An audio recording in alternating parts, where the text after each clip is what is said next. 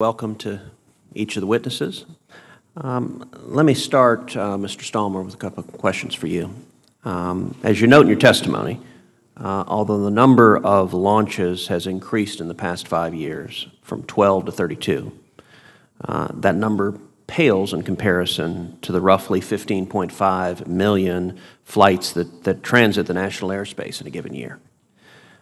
Given this dramatic disparity in frequency, as well as the maturity of the traditional aviation sector as compared to the commercial space flight sector, does it make sense in your judgment to treat commercial space flight exactly the same as traditional aviation for the purpose of national airspace integration?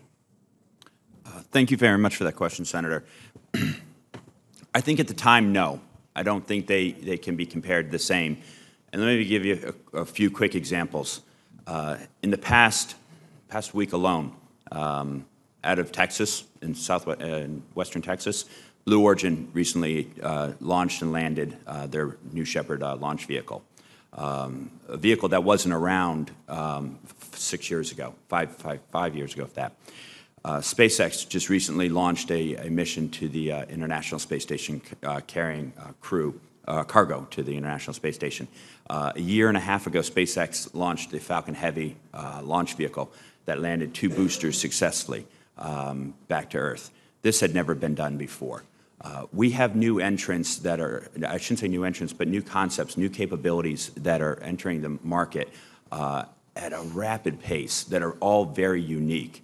So the maturity of our industry, although we are making rapid advances, I don't think that we should fall under the same guidelines and rules that an industry that has been a very robust industry for the past 50 or 60 years have fallen under those same rules. So I think it takes a little more time. I like the regime that we have right now with the FAA's Office of Commercial Space Transportation, the licensing procedures, the permitting procedures, and how they've been working with industry and regulating industry. I think that's the ideal approach, as it's a crawl, walk, run. The industry is doing outstanding, but there's a lot of unique entrants into the industry, and it's only going to continue to grow. And we need that support to help it continue to grow. Mr. Monteith, as you know, Title 51 in the U.S. Code directs the Secretary of Transportation to, quote, encourage, facilitate, and promote commercial space launches and re-entries by the private sector. How important is that statutory mandate, and how does DOT go about complying with it? Thank you, Mr. Senator. First off, I would tell you that the best way for us to enable, facilitate, and promote the industry is to ensure that we have the right regulations at the right scope at the right time.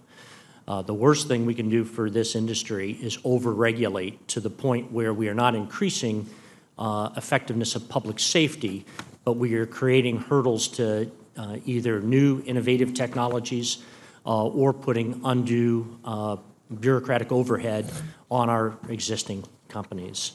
As far as the what we call EFP specifically, the way that we in the department carry out those responsibilities are primarily through our engagement with industry, with organizations like Mr. Stallmer's.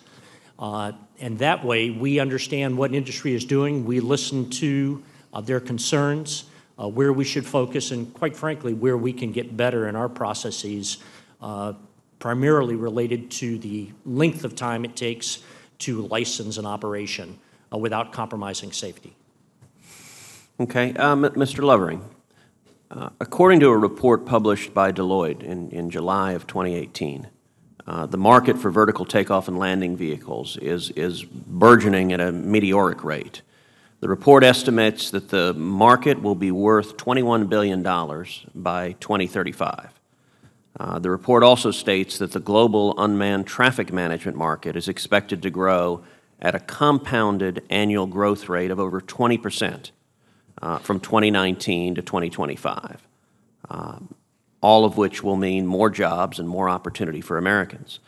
Mr. Lovering, in your judgment, how will the growth in the UAS market benefit Texas and the nation more broadly? Thank you, Senator Cruz. UAM really is, while it is focused today on launching urban access to the skies, this is just the beginning. So in your state in particular, we've already seen a lot of activity around Dallas and interest there. There's obviously lots of other cities that will be very interesting for us to explore.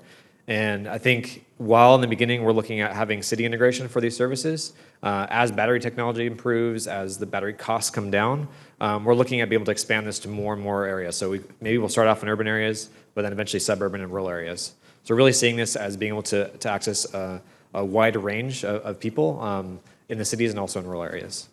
Thank you.